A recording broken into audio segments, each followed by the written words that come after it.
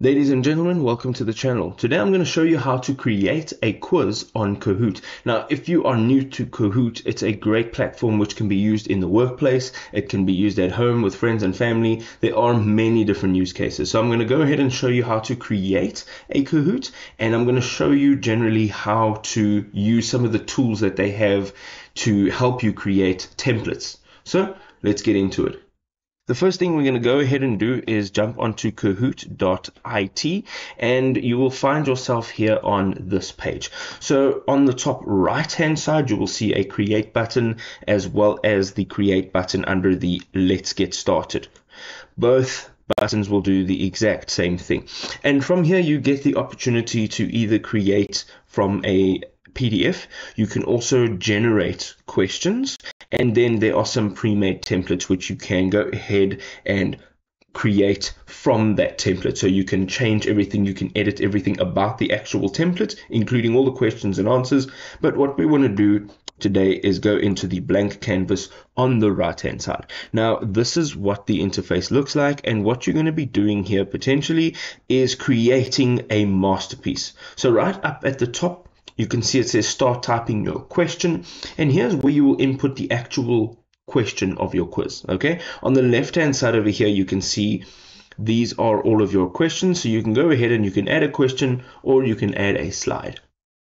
Once you are done with your question, you can go ahead and insert media. They've got tons of media in their media library, and then you have the opportunity to add your answers. Now you can add more than just these standard 4 answers, and then the answers come in text form, and then as you can see on the right hand side you can add an image as your answer as well. Now if you're struggling to find ways of generating valuable questions, what I like to use is my Copilot. Now I'm running on Windows 11 and I have the Copilot just over here. Now what I've actually done, and you can do this and then you can just customize the questions. So I've asked, give me 10 trivia questions with 4 potential answers, mark the correct answer and put it in the following format. Alright, so that's exactly what I got.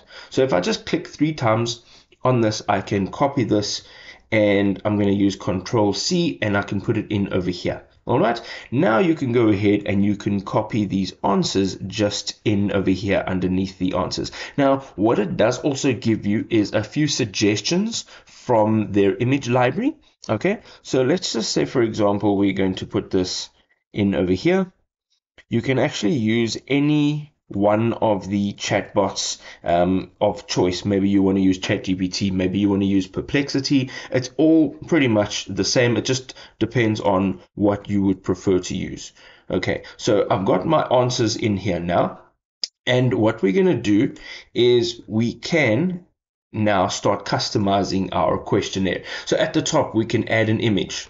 Okay, so you hit the plus button and you can actually upload an image from your device. Okay, you can use GIFs, you can use videos, and you can also use audios. What I'm going to go ahead and do is I'm going to just type in France at the top because that's what my question is about, and you can use any one of these pictures over here. So I'm going to use this very first one. I'm just going to click on that, and here you can see when this question appears, this is the image that will appear with it. Okay, on the right hand side there are some options for this image.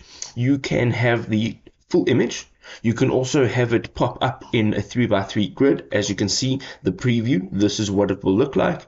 You can also do it in a 5x5 grid, and you can also do it in an 8x8 grid. So depending on how difficult your question is, maybe you don't want to go all the way up to 8x8. You maybe just want to have it a 3x3 block. And as your question is being presented, you can have this display itself block by block in its grid. On the right hand side you can also change your question type. So let's say we're done with this question, we can just say add question. One of the other things that you need to do is just make sure that you're selecting the correct answer. So of course we're going to select Paris and we are going to say add question. So again, just like the question type on the top right hand side, you can choose what type of question you would like to put in here. It can be anything from true or false to a typed out answer, in the form of sliders, a pin answer, a type of puzzle, and then a quiz with an audio. And as you go down over here, there are a couple other options. Okay, so we're going to just go ahead and keep it on quiz, and you can add another question in there. You can again just change that up if you would like to, and then you have the potential to change the time limit on each one of your questions. You can also give it a point system, so you can have like a standard point system, double points, so the correct answer gets twice as many points, and then you can just have it a no point at all kind of quiz.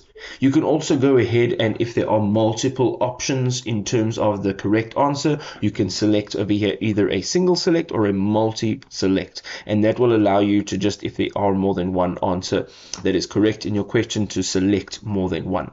So what we can go ahead now and do is tap on save on the top right hand side. You are going to give it a name, and you are going to give it an optional description. You can say continue. It's now validating your Kahoot, and we're going to just go ahead, close this, because we don't need the pro version to actually create these questionnaires, and your question is now done. Okay, so what you can do is go back to the home page by clicking on the K360 up at the top, and you can see over here under your folders in library on the left hand side, you will see all of your questionnaires, all of your quizzes that you have created.